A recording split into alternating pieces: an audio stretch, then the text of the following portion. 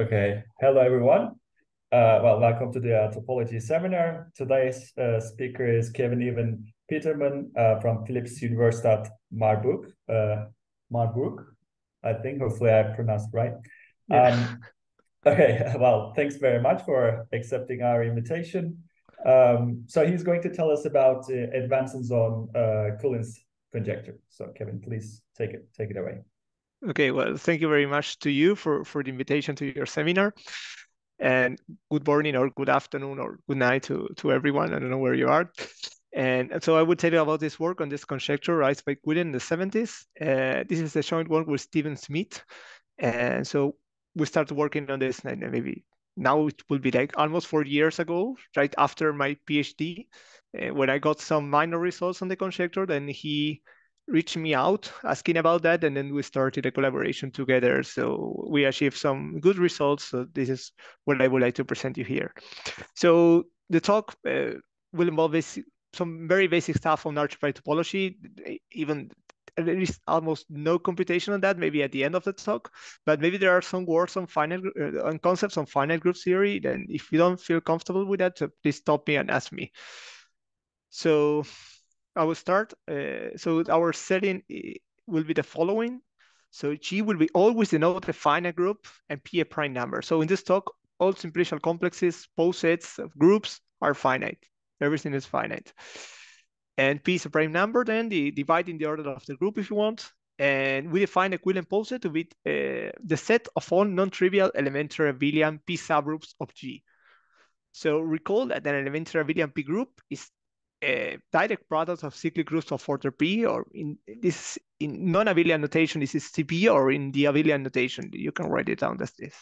This is a finite direct product, okay? And in particular, we see that A is a finite dimensional vector space over the field of P elements, and the dimension of A is the rank of A, which is the minimum size of a generating set of A, or of a basis of A. This is the rank or P rank of A. So APG, this set of non-trivial elementary abelian P subgroups of G, is a poset with the order given by the inclusion between the subgroups. And of course, we have here an action by conjugation of the group G. So the general idea is to try to establish connection between algebraic properties of the group G and combinatorial topological properties of APG. And other constructions relating to G is just that, the cohomology of the group. So why do we want to study P group complexes? So one of the first appearance of these things on the literature goes back to Quillen, the 71, for example. He established the Adilla-Schramm conjecture. This means that he proved that the crude dimension of the cohomology of the group with coefficients model P equals to the P rank of the group, which is 1 plus the dimension of this poset. So the P rank here is the largest possible dimension of an elementary abelian P subgroup of G. So, okay, so this is only talking on the dimension of this poset, but still this already involves an investigation on the elementary abelian P subgroups of the group. Another strong result also by Kenneth Brown in the 90s relates the group cohomology of G module P with the equivariant cohomology of APG module P also. So he proved that they are the same. And here, by the equivariant cohomology, I mean, this is the Verdon cohomology of this G space, which is a cohomology theorem that somehow remembers that you have a group action. So it constructs the homology by recalling that we have the group action of G. So in the general construction of group cohomology, you don't take into account the group actions, right? It is an abstract construction without group actions. Okay, so this means that the equivariant homotopy type of this process is very important to compute the cohomology of the group. Another result also by Quillen established a strong connection between an algebraic property and a topological property. So he proved that APG is connected as a topological space if and only if G has a strongly P-embedded subgroup. So I think I didn't mention that, but I see every poset as a topological space via the geometry realization of its order complex. Okay, so that's why we can regard a poset as a topological space via its classifying space, which is its order complex. So this poset is connected if and only if she has this subgroup, contains this subgroup. And I won't give the definition of this subgroup, but I will only mention that the classification of groups with this property is crucial during the classification of the finite simple groups. So these letters here means the classification of the finite simple groups, and it will appear later also on this talk. So another result by Quillen also, if we take OPG to be the largest normal p-subgroup of G, which means it's just among all normal p-subgroups, just take the largest one. Sorry, can I ask something? Yes, yes, of course. So the groups with strongly two embedded subgroups are classified, is that right? Yes. Okay. Yeah, this is for every prime P. Oh, for every P they're known, okay. Yeah, yes, for every day there is a list. We basically reduce it to simple groups. Mm-hmm. Thank you. Welcome. So yes, so in this item here, this is a clear connection between an intrinsic algebraic property of the group on one hand and a topological property on the other hand. This is the kind of dictionary or translation that I mentioned in the previous slide. This is the kind of things we would like to have in general. So now I will give you another example on that. So OPG is the largest normal p-subgroup of G, and Quillen proved that if this subgroup is non-trivial, then APG is a contractible topological space. We can say it in a different way. Note that OPG non-trivial, this is basically a normal p-subgroup, a non-trivial normal p-subgroup, and this is equivalent to having a fixed point on the poset APG. That is, you have a non-trivial, a normal elementary abelian p-subgroup if and only if OPG is non-trivial. So say it in a different way, this blue thing here says that if G has a fixed point on this poset, then this poset is contractible. And we usually ask for the converse, right? When we have an action of a group on a contractible space, we ask if it is true that there is a fixed point, right? This is the usual question, but this goes on the converse. So the converse of that question is true for the APG poset.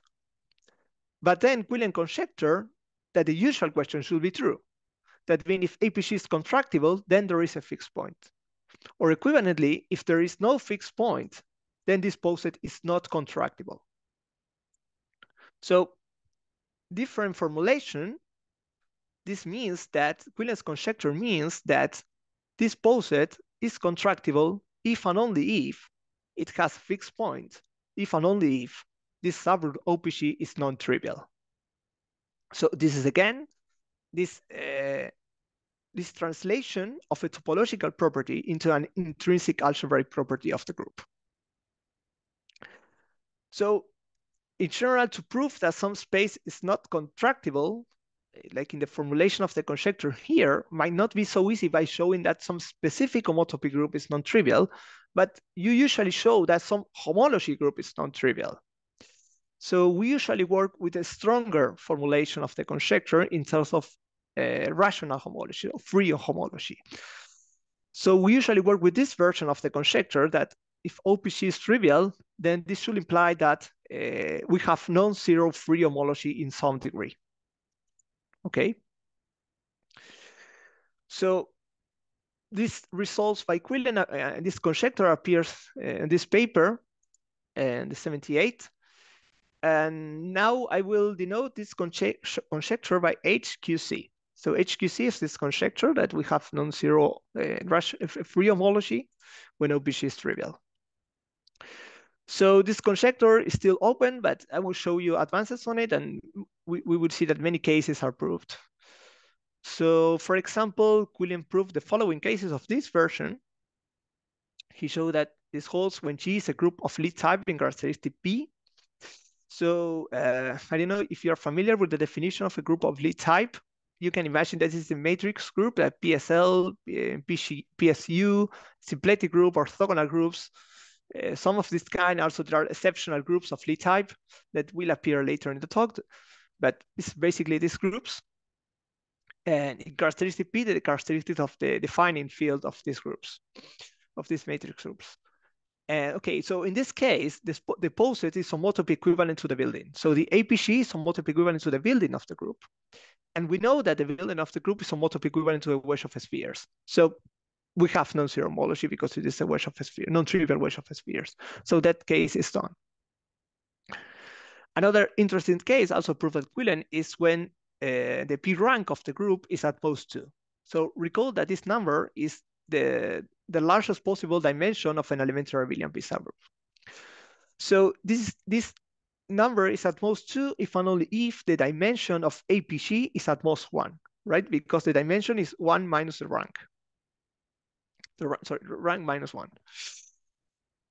So when APG has dimension at most 1, then this is contractible. This is a graph, basically. So this is contractible if and only if it is a tree. And we know by Serre's theorem that an action, a finite group acting on a tree has a fixed point.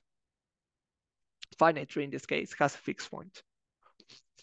So that case is done also. So Quillen's conjecture is a kind of generalization of that result.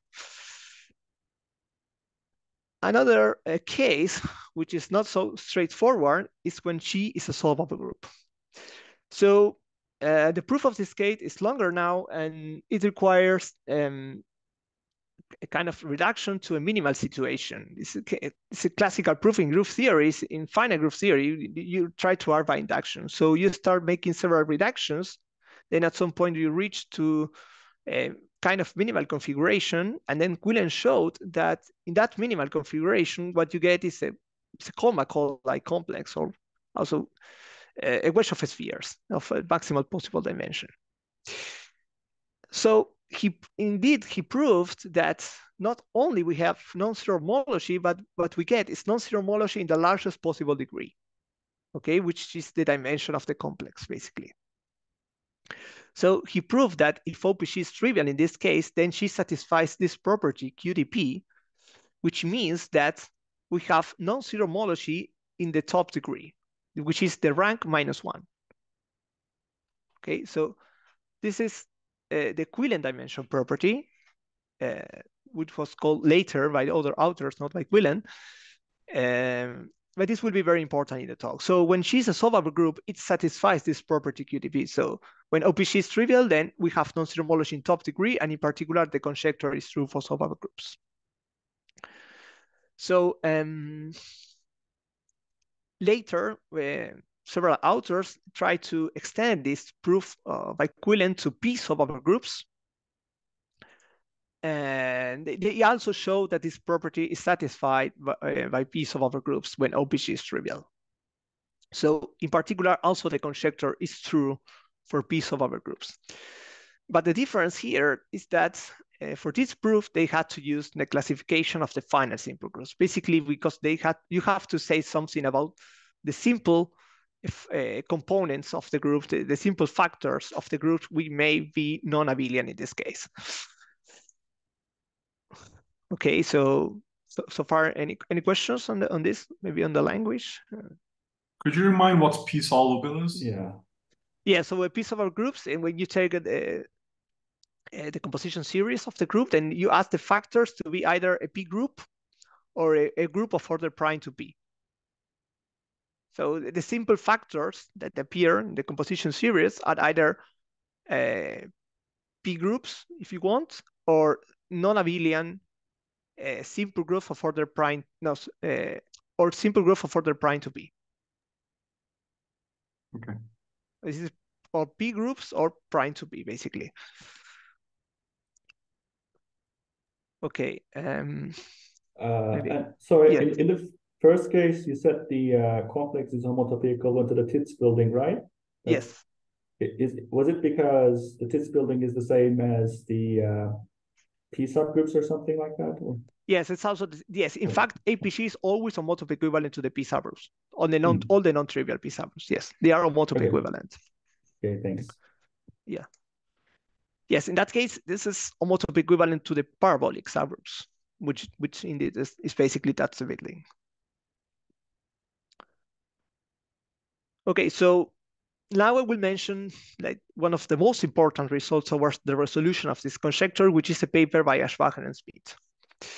So they show the following, that the conjecture, this version of the conjecture, holds if we take the prime p bigger than 5, and we also have the following condition on unitary groups. So each time I have PSU, this projective unitary groups over the field of q to the square elements. Here I write q, but I mean this is defined over q to the square, with the condition that p divides q plus 1 and q is an odd prime power. Okay, so this is the finite unitary groups. This is the component of the group. I will define it now. So when this is a component of the group, what I need is that all the extensions, the p extensions of the unitary groups of smaller dimension defined over arbitrary powers of q satisfy this QDP property, which means we have non-zero homology in top degree. Okay, so each time I have a unitary component like this, every possible p extension of a unitary group of smaller dimension has to satisfy this property. So what is a component of a group? So a component is a subnormal subgroup, which means it's the transitive closure of the normal relation. And it is also quasi-simple, which means it is perfect. And we take the quotient by the center, and this is simple. Okay. So this is a component. So in particular, if this is already simple, then this condition is satisfied. But then PSU is mostly simple. So this is already quasi-simple. So these are when the PSU appears as a subnormal subgroup of G, then we need this condition. And what I mean by P extension, so a P extension of L is a split extension of L by an elementary abelian P group inducing outer automorphisms on L. And I also take here the trivial subgroup. So L is itself a trivial P extension of L. Okay. So in particular, these groups satisfy, what I ask for this group is to satisfy the Quillen dimension property, non-zero homology in top degree. This is what I want for PSU and all the possible extension of it. So if we can prove this, then the conjecture will be done for primes bigger than 5, according to the result of Aschbacher and Smith. So my work started more or less from this theorem and say, okay, what can we do now for the remaining primes, and if we can eliminate this restriction on the unitary groups? So, so if we want to address the conjecture from this point, we need to understand why they impose this restriction and why we have also this restriction on the unitary groups, on the prime and the unitary groups. So let's talk a little bit about that. And so any questions on the terminology, definitions, or something? It's okay. Okay, so I move on. So how do we prove this theorem? So as I said before, we usually are by induction. So we take a minimal counterexample under the statement of the theorem with this assumption. So we take OPG trivial, and we want to show that some homology group is non-zero. So we take a minimal counterexample to it, to this conjecture. Okay, so now assume that P is an odd prime. And if P is an odd prime, what Aschbacher and Smith proved that is that if the following groups do not appear as a component of our group, here I have a Suzuki group, PSL and PSU, these three groups for P5 and 3. If we don't have these groups as components, then we can perform several reductions somehow. Okay, so these groups are kind of an abstraction, and that's why they require that P is bigger than 5. This is one of the main reasons that P bigger than 5 is one of the requirements, because these groups, we don't like them. So if we assume that they do not appear, then we can perform several reductions. And for example, we can prove if we have a component, such that every extension has this QDP property, has non-zero homology in top degree. If we have this property in some of the component, then we can construct a non-zero cycle. But since we are in a minimal contract example, this shouldn't be possible. So every component has a P extension failing this property. And then what they proved is that this is what we don't expect in general. That is, in general, P extensions of simple groups will satisfy this property. So they made a short list, a kind of short list with all possible P extensions of simple groups which may fail this property, this QDP property. Okay, so it's a kind of short list, and this is for every odd prime, including 3 and 5. So this means that under this reduction, a component of the group, which is now a simple group, appears on this list. And guess what? The unitary groups are here because they are not able to show that P extension of unitary groups satisfy this property. So this is why they appear in the theorem, because they cannot get rid of them by other methods. For the remaining groups on this list, they do something else, so they are not a problem, but for the unitary groups, they cannot do this other thing. So this is why they appear in the statement of the theorem. So if we want to finish the proof for P bigger than 5, of the conjecture for P bigger than 5, we need to get rid of the unitary groups somehow. And the conjecture is that these groups should satisfy this QDP property. The P extension of these groups should satisfy this property. Okay, so now let me tell you on the new results of Quillen's conjecture. So we try to argue by more general combinatorial arguments independent on the prime P. Yes. Before we move on, first, I assume that the list was longer than just unitary groups, right? So they handle other possible cases. Is it the paper they wrote deals with other simple P extensions of simples? Is it primarily what they do, or is it for this list? Yeah. So is how long, or is it what they do that get rid of other P extensions except the unity one? Is it? Okay. Yes. I mean, the other infinite families appear in this list. I mean, this is the list of P extensions of simple groups that may fail this property. For example, for sure, we have here all the simple groups of Lie type in characteristic P. Because they are a wedge of spheres, that's okay, but the sphere have lower dimension because the dimension is related to the rank of the group in that case, the Lie rank of the group, which is much smaller than the P rank. So it is a wedge of a sphere, but not in top dimension. So they for sure are there. So we have, yeah. But Aschbacher says that only that this is assumption that unitary groups should satisfy that QDP. Yes. So the others somehow get rid of the others? They get rid of the others by using something different, not by using this property. They show that they satisfy a different property and allow to conclude with their theorem.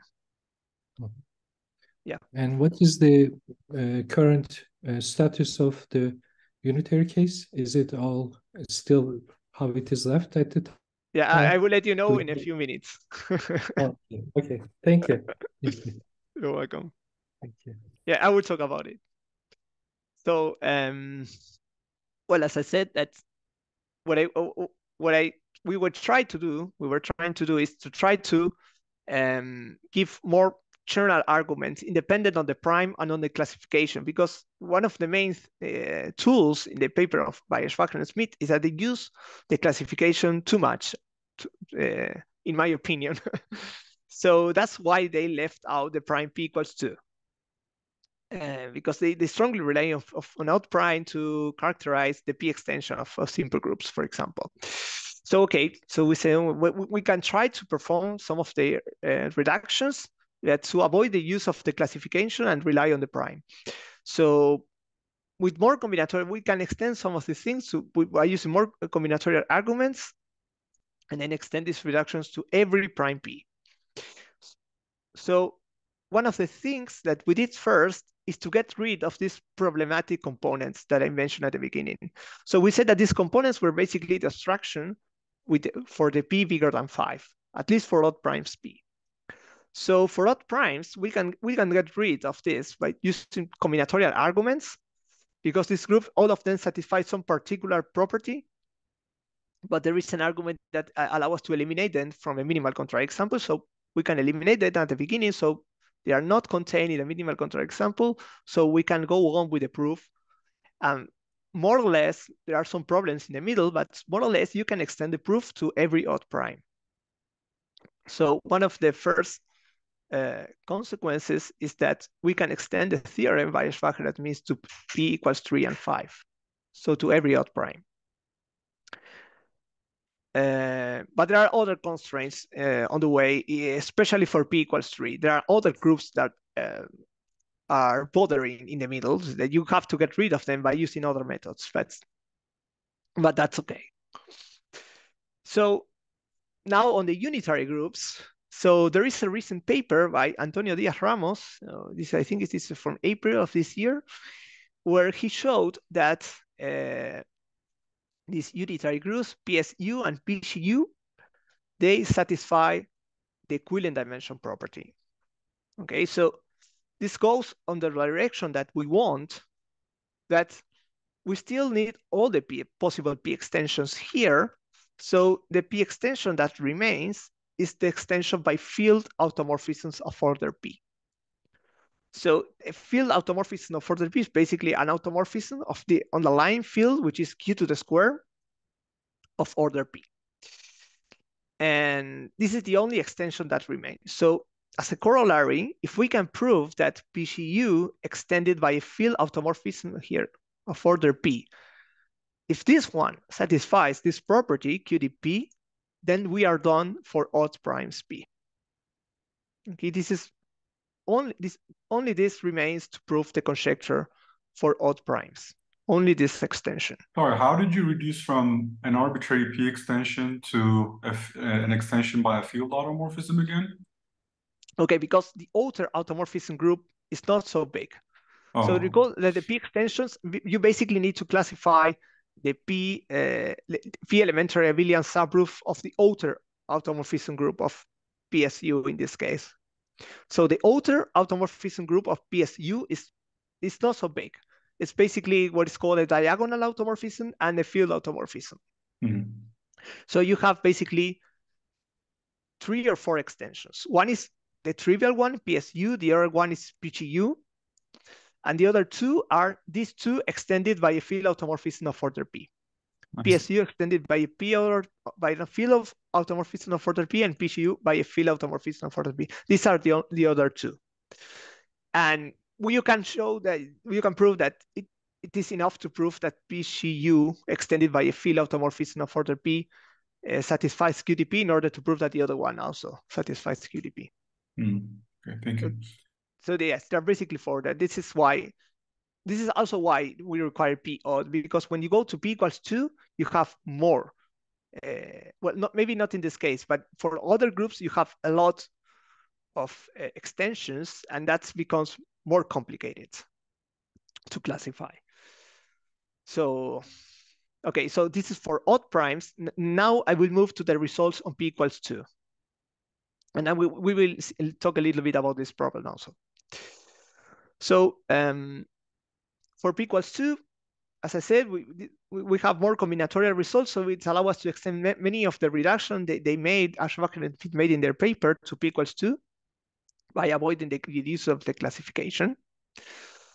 So we can formulate a theorem, our theorem, in this way. So assume P equals 2, and G is a minimal contraexample to our conjecture. Okay. So what we get is following: the 2 prime core of G is trivial. So this guy here is the largest normal subroot of G of odd order. Okay. So OPG is of order, it's a P group. So 2 prime of G is of order prime to 2, so odd order in this case. So this subgroup is trivial, and every component, and here appears again the components of G, all of them admit to extension inside G.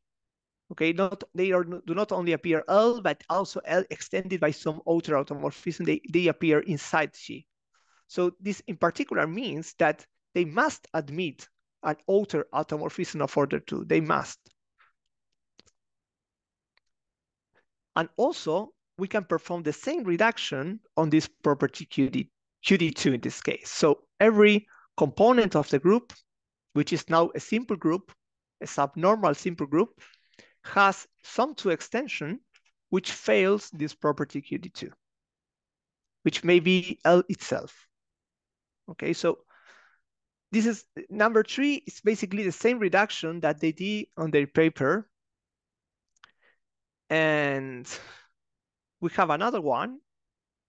So she has a component which is a group of Lie type in characteristic different from 2 or 3, or if we have a component in characteristic 2, it is only one of these 3. So here we have the linear group in characteristic 2 in dimension at least 3. Here the n to a, this is one of the orthogonal groups in even characteristic. Or we have this exceptional group of Lie type E6. So maybe at this point it's worth to mention what is the classification of the finite simple groups. So the classification states that a non-abelian simple group is either alternating sporadic, one of the 26 sporadic groups, or a group of Lie type. So here we are saying that we have a component which is not alternating and not sporadic. For sure, we have a component of Lie type in characteristic different from 2 or 3, and in characteristic 2, only these 3 possibilities. For example, there are no unitary here in characteristic 2 or symplectic, okay? And also would like to mention that the first 3 reductions do not depend on the classification. They are purely combinatorial. And also do not depend on 2, do not depend on the prime. So they are purely combinatorial arguments. But in item 4, for this reduction, we need to use the classification in order to exclude components on non-Lie type. Okay, so more results on p equals 2? Yes. Can I ask you a quick question? When you say combinatorial, I'm not sure if you're going to talk about this later, but do you use some sort of reduction argument on the simplicial complex or something about the, like, what kind of argument you use when you say it's combinatorial? Yes, okay, great question. Yes, I won't give details on that, but maybe now that you ask, maybe I can mention how we do that a little bit. So somehow in the poset APG, you have like points, the elements of the poset which have contractible link. Okay, which the link of an element is what you see above and what you see below. What you see below is basically the poset of subspaces in this case, because each element is an elementary abelian P group, which is vector space maybe over Fp. So what you see below are the subspaces, and the subspaces are a wedge of a sphere, right? So below you always see wedge of spheres, but above, by being a little bit careful, sometimes you see a contractible thing, a contractible poset. This means that this vertex in the simplicial complex can be removed because its link is contractible. So you have a kind of collapse. So with this idea in mind, what we do is try to understand the homotopy type of APG if we fix a component L. The components are well behaved somehow as subgroups. And we say, okay, we take L, well, maybe you can undraw something here. Okay, we take a component L, and then we take the centralizer. of the component. Okay, so this is a kind of weak group. And then we take the poset here, AP of this. Sorry, the sensitivity of this mouse is not good enough. So we take that this product. This is a central product of groups, right? This is now L is a component. In our case, it's a simple group. And we want this to be kind of maximal configuration. And then we try to produce a homology cycle from here, okay? And then show that this homology cycle, non-trivial homology cycle, is also non-trivial homology cycle in the whole group when we include it. So this is not true in general, but if we take a suitable extension, P extension here, we add a V. Okay, then under some maximal conditions, you can prove that. Okay, so this is basically the core for the proof of item 3 for this property, basically, because here QDP means that you have a maximal cycle. And this maximality will allow you to show that under a construction of an extra cycle on this side, you can ask R by induction there, and because that's a smaller group, then you can produce a join of 2 cycles, and then this will be a non-trivial cycle in the V group under some conditions. And now, what you can also do in this poset is there are many things that somehow they are bothering you. So you will change the poset APG by a different one constructed from this one, but just adding those elementary abelian subgroups, maybe I call them A, which intersect. Sorry, I can use different color. Okay, I will add the A's which intersect this whole subgroup trivially. So the intersection of this group with A is trivial. So now I will pick AP of this group. I don't know, call it H. So I will take APH here. And the remaining points A, which intersect with H trivially, okay? And then I will add them as a poset in other points here.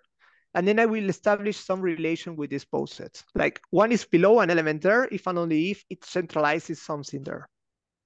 Okay, so the centralizer, I have A here, is below an element V here. Well, V is above, well, V prime there, if and only if some part of V prime centralizes A. So I take this new poset.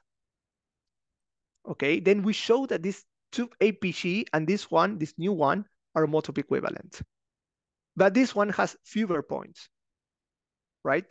Because, for example, all those elements that are not in this poset, but they intersect this subgroup non-trivially, they are not there anymore.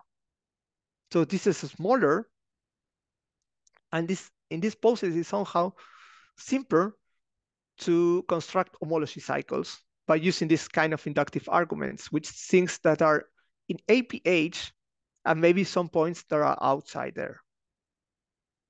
So this is more or less the idea of the proofs of these items here. Basically 3 and 4. This is what we use there. I don't know if it gives too much insights or not, but this is basically the idea of what we want to do. Oh, thank you. Yeah, I mean, in simplicial terms, this basically, well, it's not exactly a collapse because we are actually changing the ordering. We are using different poset, different ordering.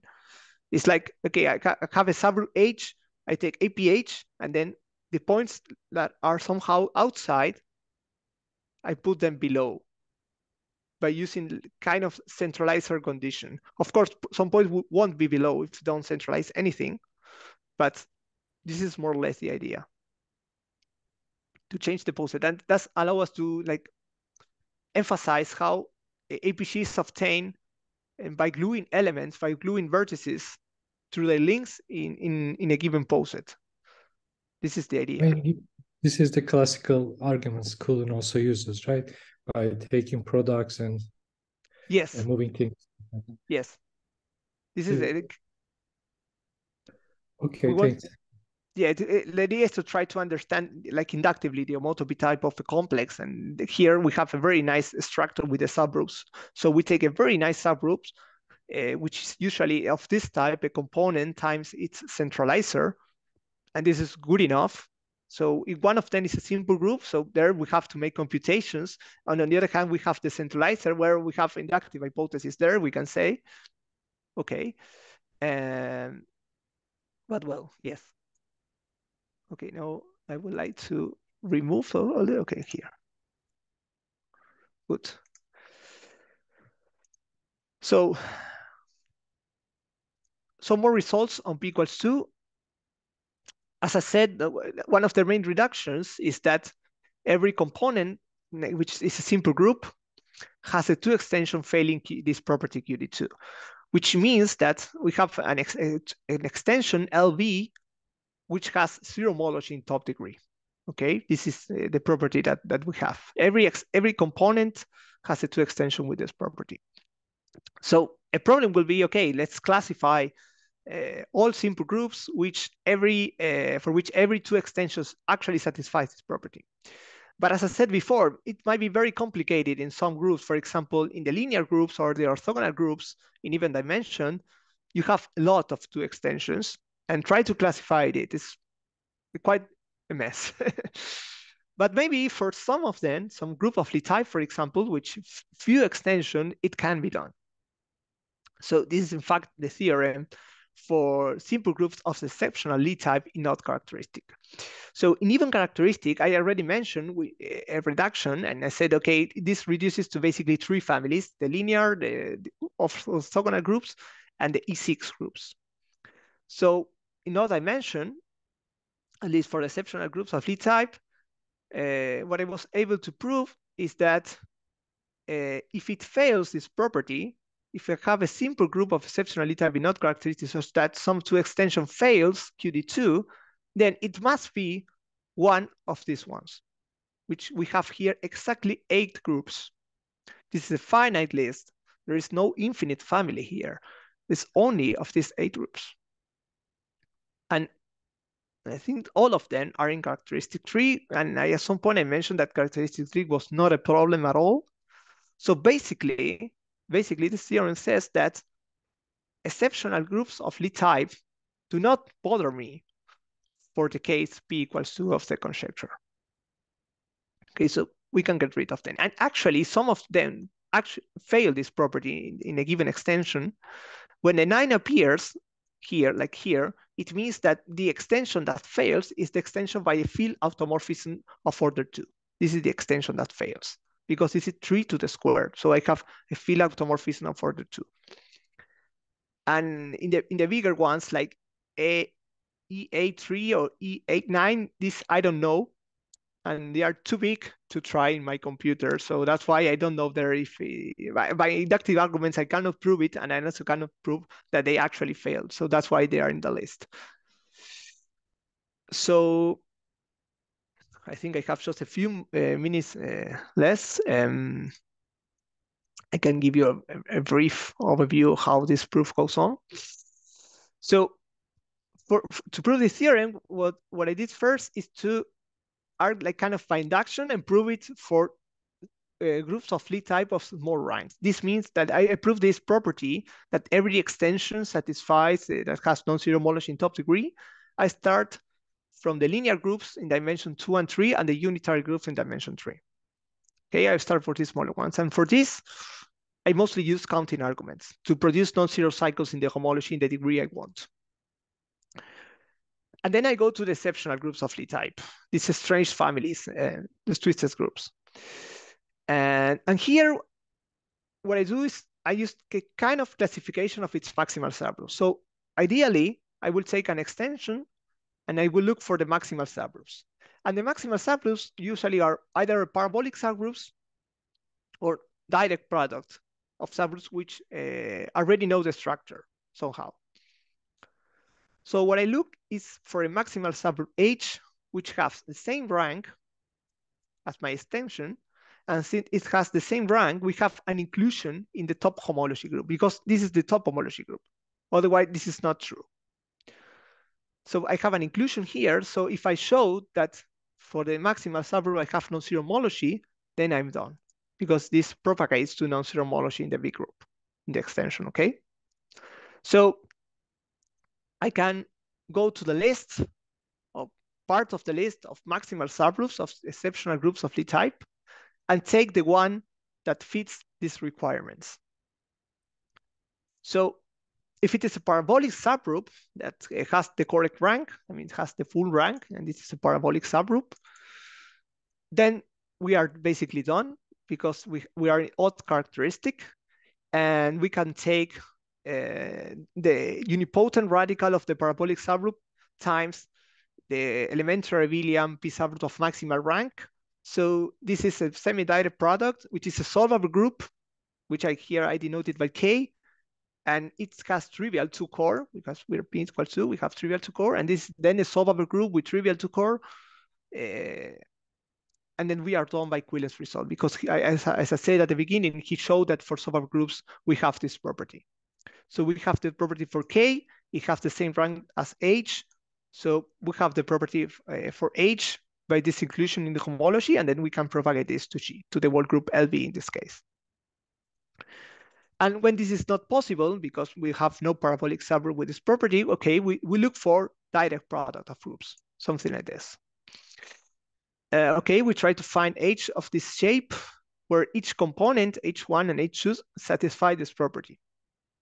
And then if we look at the homology, then this homology group decomposes as the tensor product of the top dimensional homology groups of the posets of each of the components, or H1 and H2.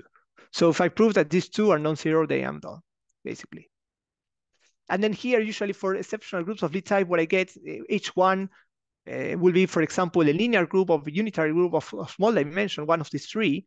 And then the other one, I will get probably another exceptional group of a smaller rank or dimension.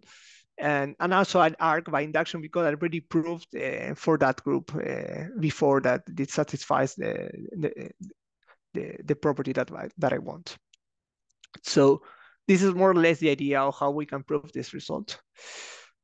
Okay, so any questions so far? So you mentioned in the previous slide that there are possibly 8 exceptions, and you said 2 of them certainly are exceptions, and 2 of them you don't know. How about the other 4? No, I think now I don't remember exactly which I already I know. I think 2 or 3 of them I made a computation and actually they fail. Probably 3, D4, 9. Mostly sure. The smaller one for sure they fail. I think it's 3, D4 and sheet 2, 3 and sheet 2, 9. And probably they fail. And for the remaining ones, I don't know because I prove it. I prove this with a computer more or less. I made some reductions theoretically, like this change of posets. I reduced the poset to something smaller. Then I can compute the homology there because it's not so big. But then even for F43 and F49 and E8 and for these families, I cannot do it. I mean, these are already too big. I tried some reductions, but I couldn't make it. I mean, sometimes if you can get a poset which is homotopy equivalent and a smaller dimension, then you are done basically because you reduce the dimension and for sure it will fail. So this is what happened with some of them. But for the other ones, I wasn't able to get a poset of a smaller dimension. If I perform the same reduction, I get the same dimension, so I cannot go on. So probably they satisfy the property, but I cannot prove it in a simpler way or in the same way. I mean, something extra has to be done probably. Thanks. Welcome. So I don't know how much do I have left, like 5 minutes or nothing? I can finish here if you want. Yes, you can go for 5 more minutes, sure. Okay, so maybe I can very briefly tell something about Okay, there's some extra slide here. Okay, as a consequence of this theorem, what I get is for p equals 2, if I have a component of Lie type, as we said before, for sure, and a component in characteristic different from 3 is one of this type. It's either in characteristic 2, what we already mentioned before, or in characteristic different from 2 and 3 is one of the classical groups, basically, because the exceptional groups of Lie type cannot appear in not characteristic. So this is basically the list of classical groups, linear, here plus and minus being linear or unitary, odd dimensional orthogonal groups, symplectic groups, and the 2 types of orthogonal groups in even dimension. So what we could do next is to try to try to prove this property for classical groups. It's QD2 property now for classical groups. There are some partial results for orthogonal groups in odd dimension and symplectic groups, and some orthogonal groups in even dimension. But as I said, in this case, in particular, this case, you have too many to extension, too many. And it gets more complicated to try to establish this property by using these maximal subgroups, for example. So in my opinion, I would try with a different argument to try to eliminate them. And also know that here we also have the unitary groups where I hide them, but they are here, the unitary groups. With a minus, PSL minus means the unitary groups. So the unitary groups appear here. So this corollary is more or less of the shape of the Aschbacher and Smith theorem, but with p equals 2 and with more simple groups in the list. They only have the unitary groups, but here we also have all of them. But it's more or less of the same flavor. So I think I will finish, but maybe very briefly mention what happened with alternating and sporadic components. I will go very fast. So there is a theorem that we also proved with Steve, that basically if we have a simple component L with these assumptions here, pi divides the order, p divides the order, we take then the central product of all the conjugates, they all commute with each other, we take the centralizer of all the components at the same time. By induction, you can assume that this satisfies the conjecture. And we have this extra requirement on the homology, that the map from APL to the automorphism group induced by G, this is a map which is non-zero in homology. If we have this, 1, 2, and 3 may be obtained inductively, but this one is actually a requirement, something that we need to prove. But if you have that, then the group G satisfies the conjecture. So in particular, if this group here is just L because you are adding nothing else, then you are done. And for example, if P is an odd prime, then alternating group and sporadic groups do not have automorphism groups, outer automorphism group of odd order. So this is the identity map in these cases. And the identity map is non-zero because the conjecture holds there. So this automatically eliminates alternating and sporadic components for P odd. And for P equals 2, also in some cases allows you to do that by using the same trick or explicitly showing that this map is non-zero. For example, you can do it for these groups here, some alternating groups, Matthew groups, and Hickman-Sips groups. These are sporadic groups. So this is one of the extra things that also could be done to eliminate, for example, this classical groups, this matrix group that I mentioned in the previous slide. You can try to establish, for example, the property in point 4. So I think I will finish here. This is already too much, but this is an example of how we do this by using this construction I mentioned before that, okay, taking the poset, just APL, and then see how the remaining automorphism glued to it. Okay, and then you got this log exact sequence with the centralizers, which is basically the link. And then you can try to establish that this map is non-zero in homology. A will be the automorphism group. You want to prove this is non-zero, for example, if this one is 0 and this is non-zero, then you get a non-zero inclusion and you are done. This is basically what you want to do. And this is what is done for A8. And something a bit more complicated can be done for HS. By understanding the possible extensions of it, which basically are, there's only one, and you have 2 elements outside, 2 conjugacy classes outside 2C, which are denoted by 2C and 2D. And then you show that this sum map in H2 in this case is surjective, and then you show that H2 of the automorphism group is non-trivial, and you are done, because then this map is non-zero, and then you apply this theorem, so this HS cannot appear as a component of your minimal contract example. Okay, so I'll finish here. This is too much already, so that's all. Thank you very much. Okay, thank you, Kevin. Any questions for Kevin?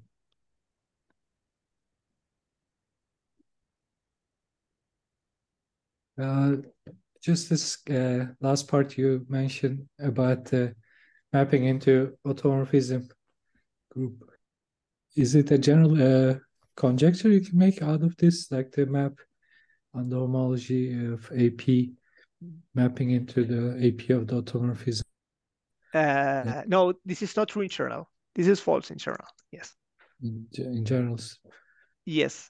For example, I think even for in characteristic P, for example, it should take the PSL in characteristic 3, a P, sorry. So this is a wedge of spheres. And then suppose you add a field automorphism of order P.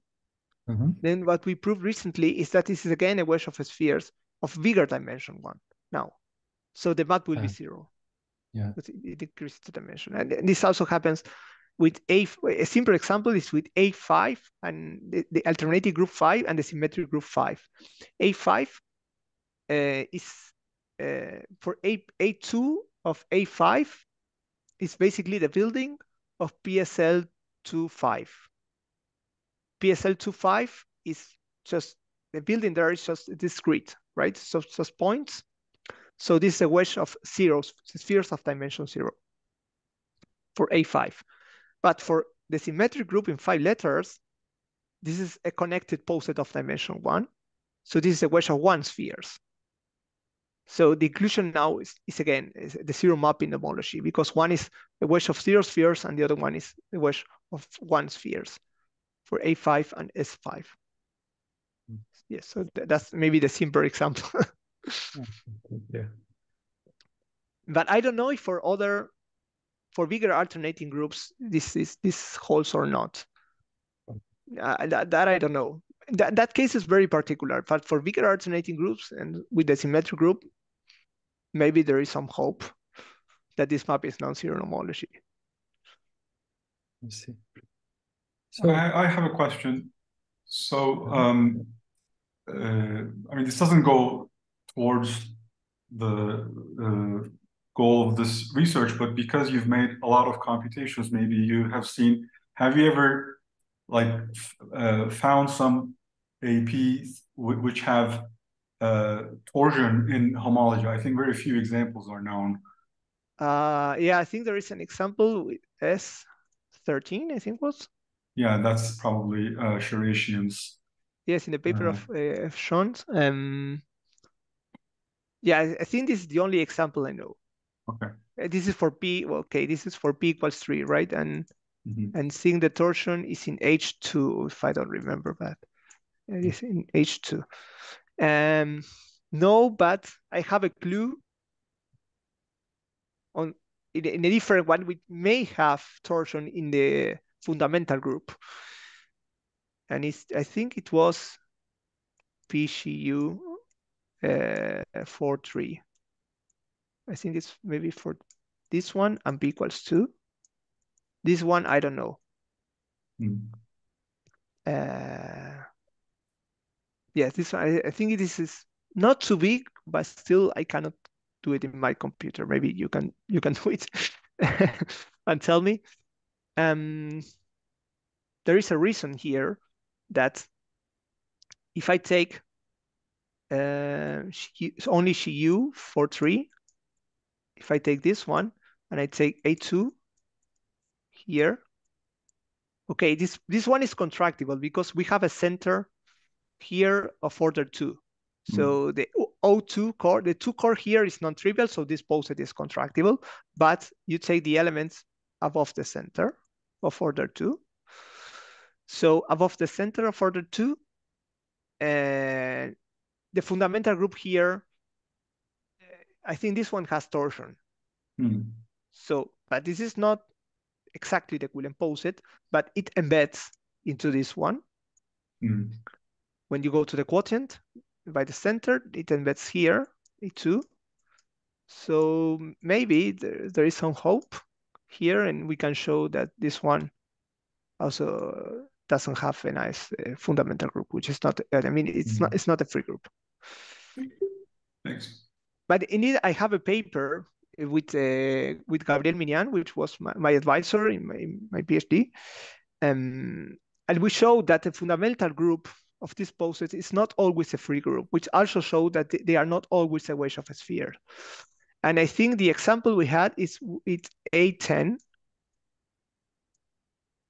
I don't remember if it was with P equals, I think it was with P equals 3, yes. That we showed that the fundamental group of A3 of alternating group 10 is not a free group. So, but when in the homology, it has free homology, but the fundamental group has a presentation that allows you to prove that this cannot be a free group, basically. So this is not a wedge of spheres because the fundamental group is not a free group, basically. Are they homology spheres then? The cohomology? Not like, is the complex a homology sphere? If the only problem is in the, is the fundamental group perfect in that case? In A10? No. Okay. No, because when you divide by the derived subgroup, when you abelianize the fundamental group, you get a free group of with the same number of generators as the fundamental group. So the problem is with the relations, because the relations that we get in the presentation are commutators, basically, or something like commutators.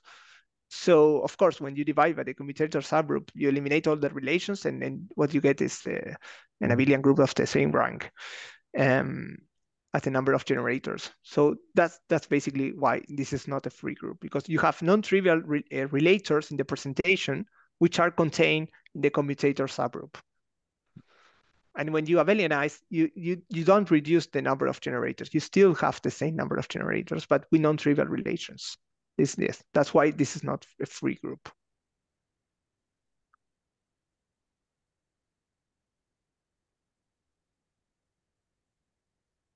Okay, any other questions? I think there's a question in the chat. Okay, so if not, there's a question. Where? Oh, okay. Yeah, so there's a question in the chat which asks, if Quillen's conjecture was true, would it simplify the classification of finite simple groups? Well, what a nice question. Okay, I think this is the same question that Quillen asked to himself at that point. This is what history says, what I was told. I think at the beginning he tried to, I don't know if simplify the proof, because at that point I think it was not finished. I think what he wanted is to simplify the proof of the Fate-Thompson theorem on odd groups. I mean, every group of odd order is solvable. I think this is what he wanted at the beginning, and then they realized that Quillen's conjecture was even more difficult than proving that theorem. So, and at the end we see that if we want to prove the conjecture, we rely on the classification at some point. So it would be great to have a proof of this conjecture without using the classification, and then see if this can be applied to reduce some parts of it. But I think nowadays people, I don't know if trust on that anymore. I don't think so. Okay, thank you, Kevin. You're welcome. Let's thank Kevin. Thank you, Kevin. Thanks you.